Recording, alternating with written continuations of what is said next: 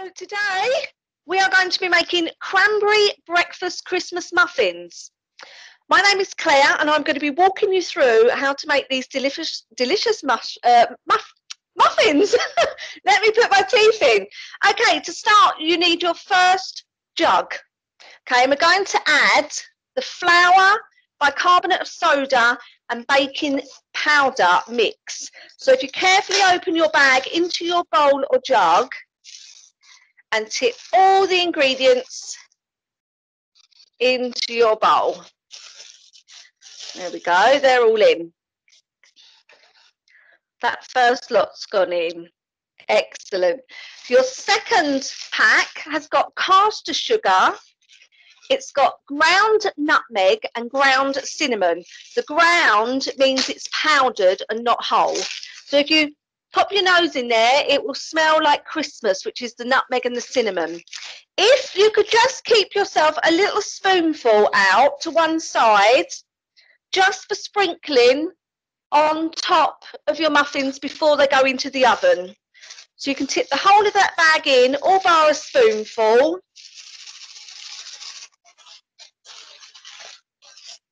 And they're in. So if you keep your surface nice and clear and pop your rubbish away as best you can as you go along, it aids the whole cooking experience. So just with your whisk or your fork, just give that a little mix around so those two are nicely combined. And there'll be a slightly off-white colour, which is what you want. Okay, we're all in there. Fantastic. Now then, with your second bowl or jug, I want you to add the tub of vegetable oil, and then into that add the tub of milk. So you've got there 75 millilitres of vegetable oil and 125 mils of milk in there. So into your second bowl that goes. Wonderful, that's it. If you've got a spatula, you can get every last little bit of oil and milk out of your tub using your spatula. If not, you can use your flat knife.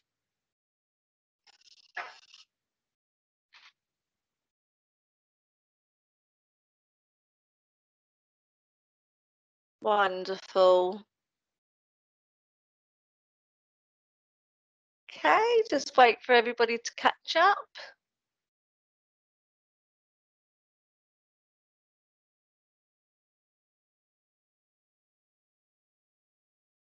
We're all good. That's it. So you can use your jug to measure, or if you have measuring cups, they're another good way to measure in the ingredients.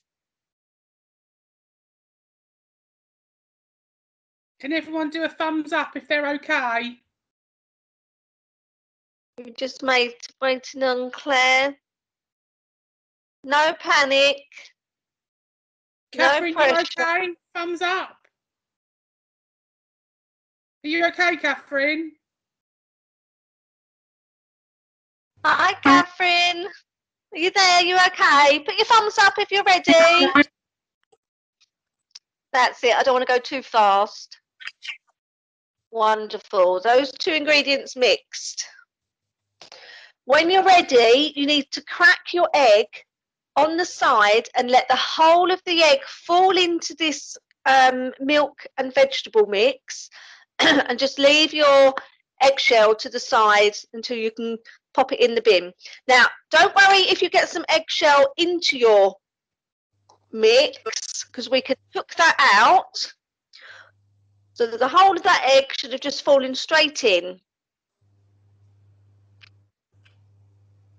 Okay, brilliant. If any of you have got any eggshell that you can see, if you use your broken eggshell to go inside your mix, the sharpness of the egg cuts through the oil and the milk and lets you retrieve your piece of eggshell. Once you've done that and we're waiting for everybody to catch up, just give those three ingredients a good mix around. That's it. If you're in a bowl, just go nice and careful it doesn't spill over the edge. And if you're in a jug, you've got a bit more depth. So you can give it a good mix around like that.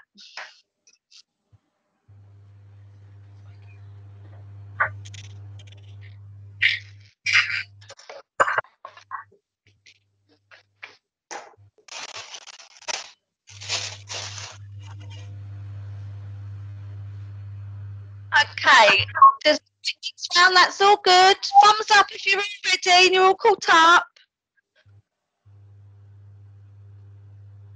Fabulous, fabulous. Catherine, are we all good with you? I'm getting confused. You're getting confused. Where are you up to? I ain't starting none of it. Okay. Oh, have you got your ingredients there? Yeah. Okay. Did you pop them in the bowl? Pop your dry ingredients in bowl 1. What, the soda? Yeah, if you put one of them, the bag is named flour, bicarbonate of soda and baking powder mix, and then you've got the sugar mix. If those two go in the jar together, on your bowl together,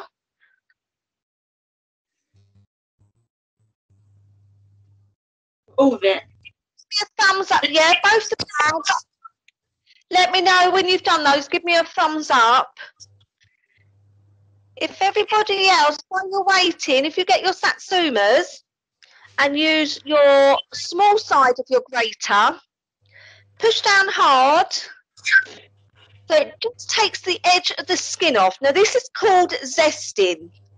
Now please bear in mind that a grater is no different to a sharp knife. So watch your fingers when you're doing it. You don't want any fingernail in there. That won't be a Christmas treat for anybody. So you don't go through to the white bit, you just want to take the orange bit off. So just give a bit of pressure against the grater and push down. And you'll get all little tiny flakes of orange, and that is called the zest of your fruit. Are you okay, Catherine? You poured those two in? So if everybody else does both the satsumas, don't worry if you go through the skin a bit like me, it's just where they're soft, that's no problem.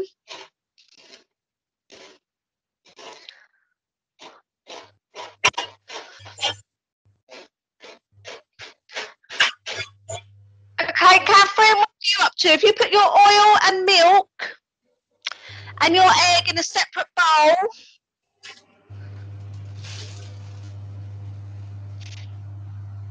everybody's good with their zesting. Excellent. Once you've done that, you need to try carefully to scrape and bash all of the orange zest into your dry ingredients.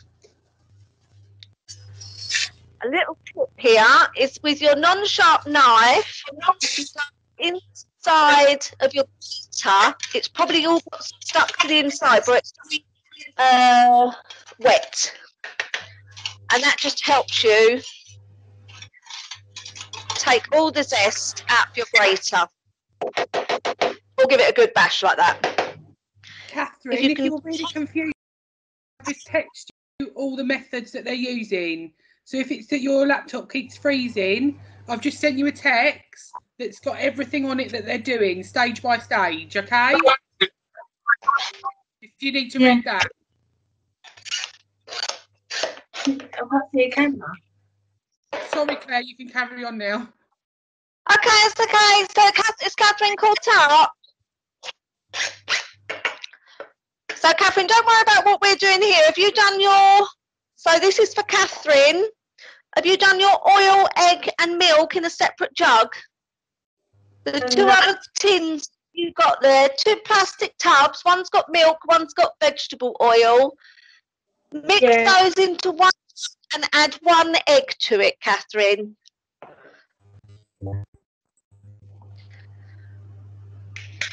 Okay, so look at the colour of it now. You should have little specks in there. This is called zesting, and that's how easy the zesting is.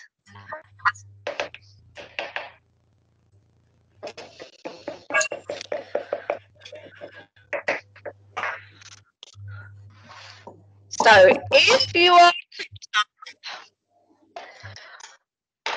just need to break your orange or satsuma in half.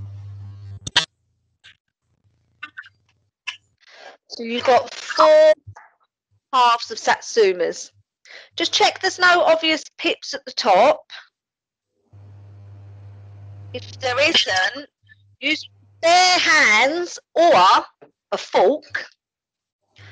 You can pop the fork into the orange and twist it, and that acts as a juicer.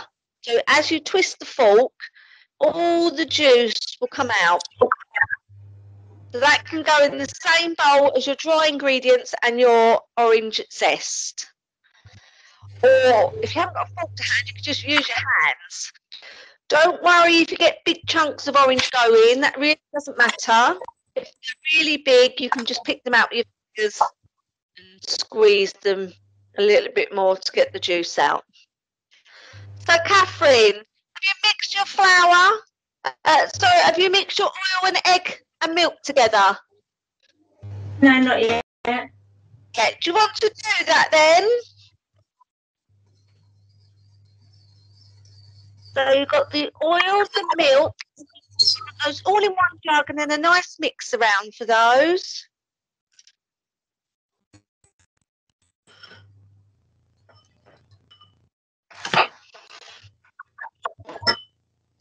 You'll probably need to put your hands after this. You've got a tea towel to hand and give your hands a wipe.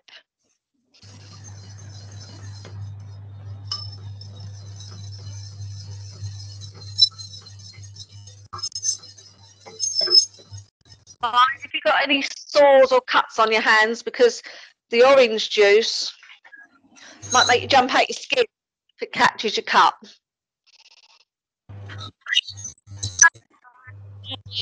Catherine, are you there? So mix, Catherine, mix them around this juice out of your orange.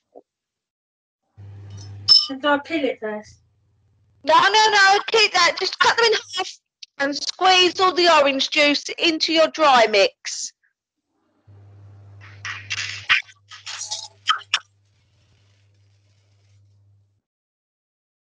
The nuts, does that go with the flour as well?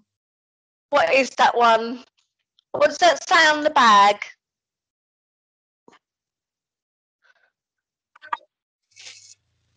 What does that say on the bag, Catherine? I can't quite see. Can you tell me what it is? Is that the sugar? Yeah, put that in with the flour. Unless it's the rice, then don't put it in. The rice will be in one of these. So she should be all right with that one. That must be a bag of sugar.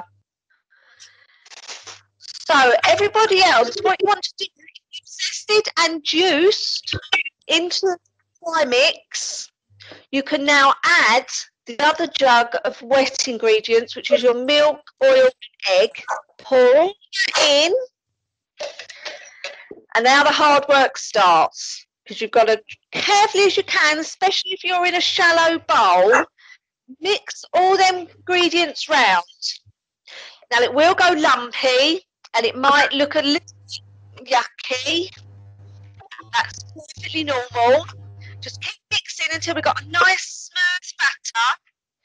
The only lumps we want is to see is any little orange bits, which are the zest from our orange. So you've really got to work your muscles up now.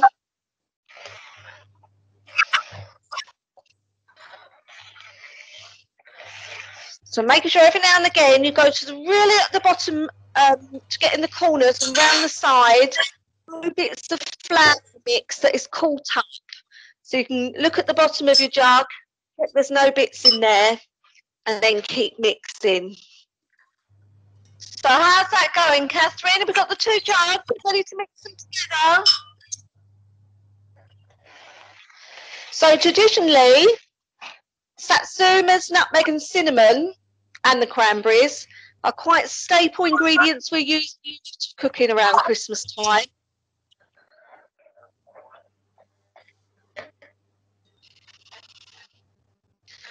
So everybody okay with that? Probably can't talk, so we might be a bit out of breath with all that mixing. Really go around the sides. So if you have a spatula, wooden or plastic, if you get the flat side and go all around the edge of your bowl or jug, because that will get any little stray ingredients off the sides and back into your mixture. You might get a little bundle of flour at the bottom sometimes when you're mixing the two ingredients together.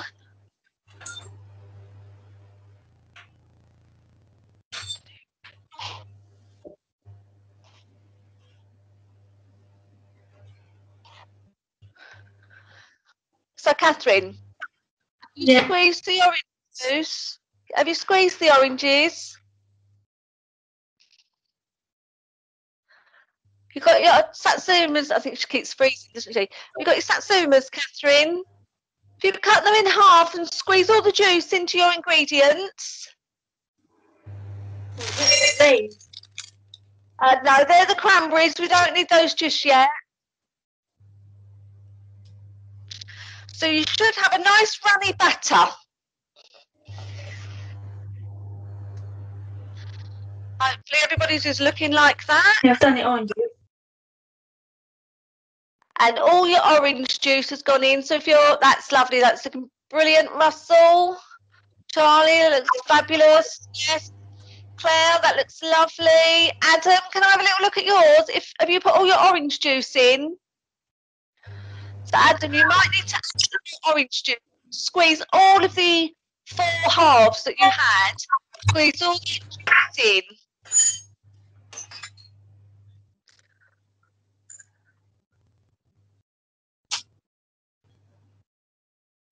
That's it. Use them muscles.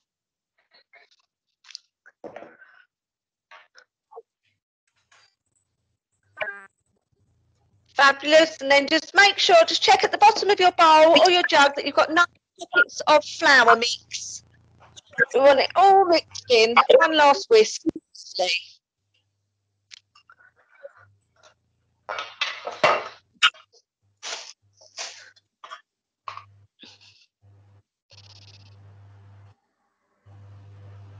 Fantastic. Thank you, Claire. Wonderful.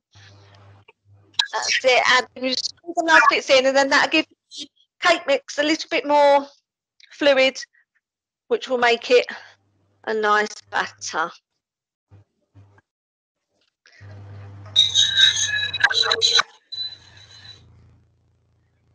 That's all good. So if you want to get your muffin tray prepared, so if you have it in front of you, and you'll see the little pot of rice that I've given you. So as I said before, you just need a few little sprinkles of rice in each muffin tray. So these aren't going to be mixing with our cake because our muffin cases are going to go on top of these, because you really wouldn't want any rice in our cake mix, that's for sure. So just divide that up. That goes plenty between all of them. And then, as I said before, what this does, as your cake cooks, it stops the bottom of the cake going all soggy. So this soaks up all the moisture that we don't want. So once you've covered all 12 muffin holes with the rice, you can then make your muffin cases to sit on top of the flour. So the flour isn't in our cake at all. So this mix will give you 12 muffins. However, if you overfill some of the cases, you might get 10 or you might get 11. Depends how they go, but generally it's about 12. Plenty to share with your family.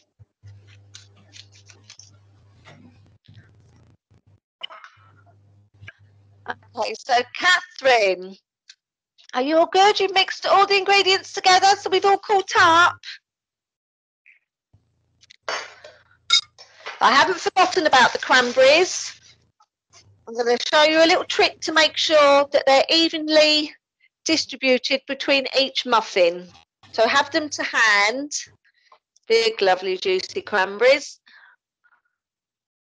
So you have got a lot of cranberries. So if you think you're not over keen on them, you don't have to add them all. You can add just a sprinkle to each. But if you're a fan and you want to follow the recipe, then you can add them all.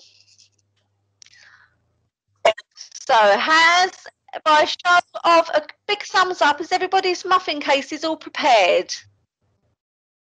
Thumbs up, thumbs up. Well, that's a brilliant thumbs up. Thank you. Yeah, Adam, are you still there? I can't see. Yeah, I can see it there. Russell, was you good? Is your muffin case ready? So if you have a jug that you've mixed yours in, that's the best thing to use. So you need to take your whisk out and pop it somewhere. You're probably going to be in a bit messy state at this stage.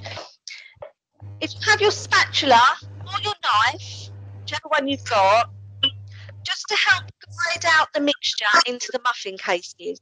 So we are only filling these halfway up. Don't panic if you go over. It just means you'll have slightly less muffins, but they will be bigger. So nice and carefully, nice and slowly, don't rush this box. You don't want to lose all that mixture work surface. You're just going to pour, and come here, see, half fill the case. Do rise up quite a lot. So you're using your spatula or your knife just to catch the drips from the edge of your jug. If you do have a bowl, then you can still do it. Just go careful. It will come out in one go. So if you put a little bit in each, and then we can always go round and top up each muffin case once you've done the 12.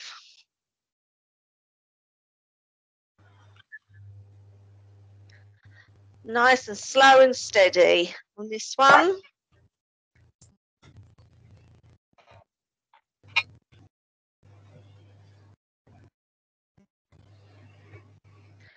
Just using your spatula or your knife just to catch the drips at the end while you move on to the next muffin case.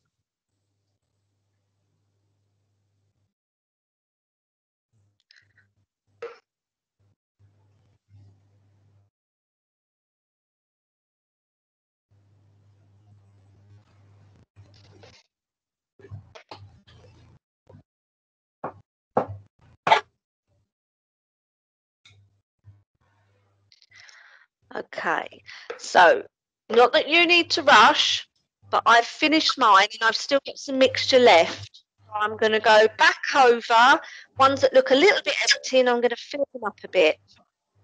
No need for you to panic. Go nice and steady on this job.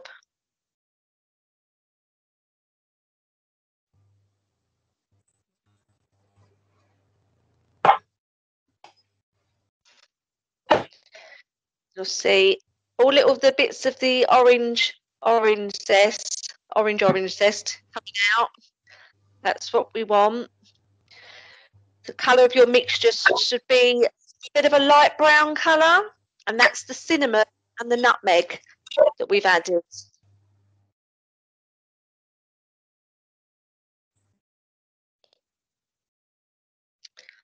So this is where spatulas are good. You just get the last scrapes out of your jug.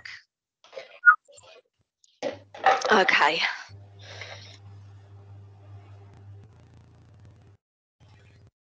Wonderful.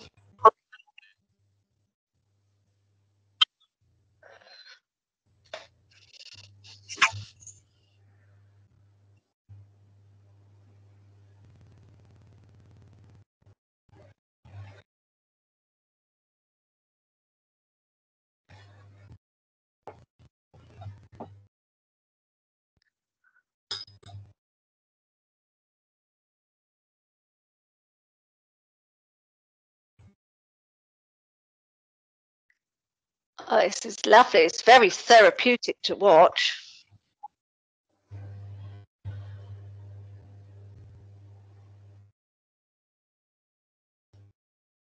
Are you all okay? Are you all at the right stage? Catherine, have you put your muffin cases in your tin or on your baking tray or whatever you have? Make sure everything's mixed together and that everything's got like sort of a bit of a runny consistency. If it's not runny enough, maybe squeeze a little bit more of the satsuma, which is the thing that looks like the small orange juice in it.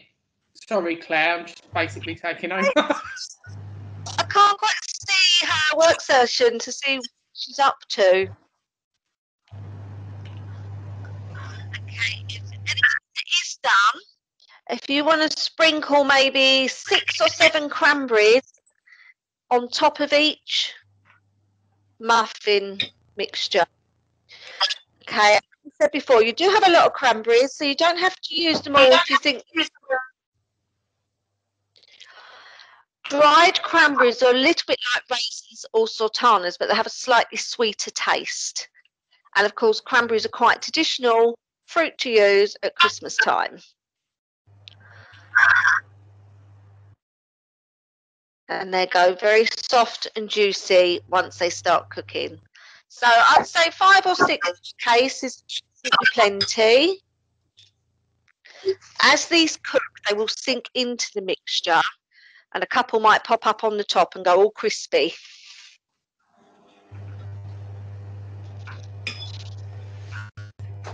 If you want to try one before they go in, these are perfectly safe for you to try. Like, you can be cross-contaminated with anything else. That's it, and definitely that. Well done, young man. You put all the hard work in.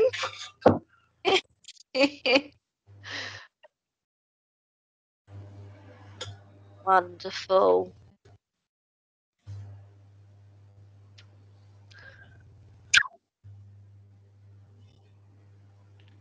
How are we doing, everybody? Just making sure everyone's okay. Cases are on the trays. Mixture's all mixed. Don't worry about putting the cranberries in it. They're going at the end.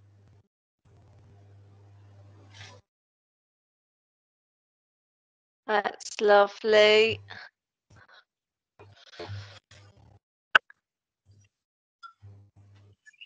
Thank you. Well done.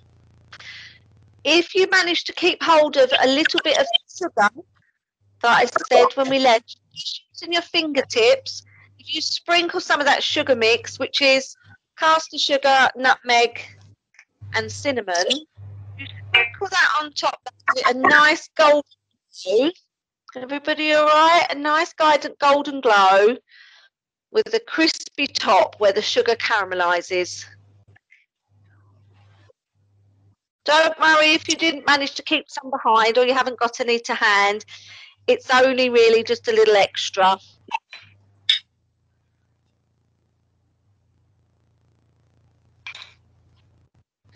I'll just sprinkle some over them cranberries. It is nearly Christmas after all. A little bit of extra sugar.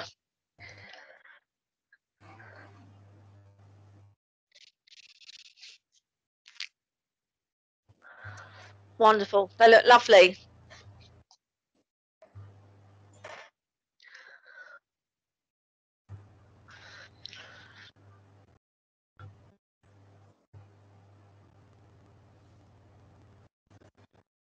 You okay, Adam? Spooning yours in, lovely. Russell, Catherine, how you doing? Are you mixed together? Do you need any? Have you got any questions, Catherine?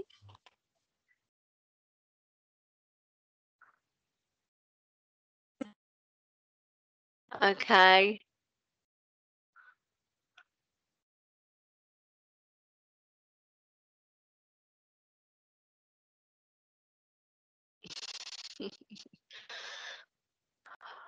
He's doing a grand job, Claire. And he's eating fruit at the same time. That's fantastic. It's wonderful. He washed his hands and he's eating fruit. Double thumbs up. Charlie, you okay? You up? You caught up? They're looking good. Fantastic. Adam, you're still spooning it. Going steady, wins the race. That's what I say. If you've got some sugar left, sprinkle some over the top for a golden glow.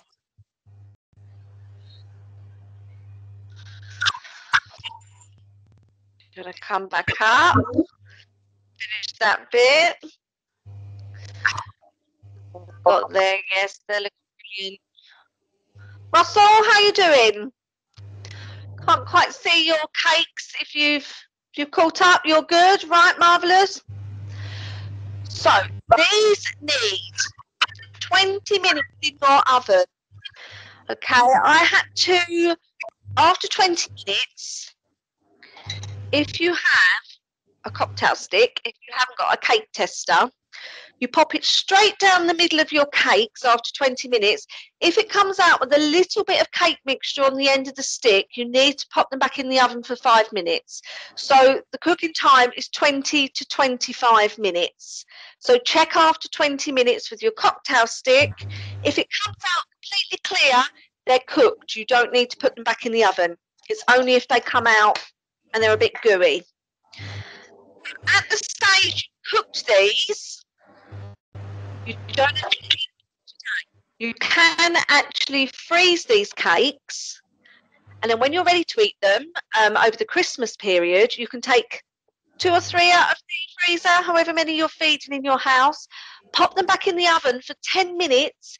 And when you reheat something like a cake, it reignites all those flavours we've just added. Your kitchen will smell like Christmas, and they'll be lovely and warm, which is just how you want a muffin as it comes out of the oven. So you can make these and cook these today, and then you can freeze them. So when yours do come out the oven,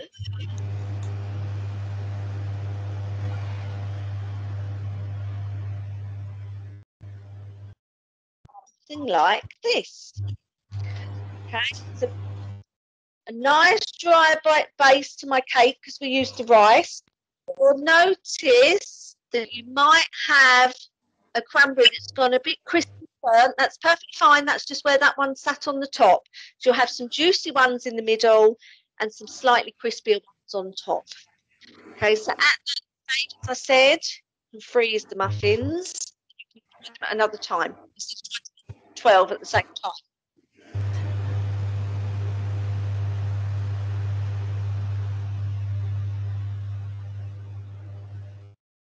Oh. No.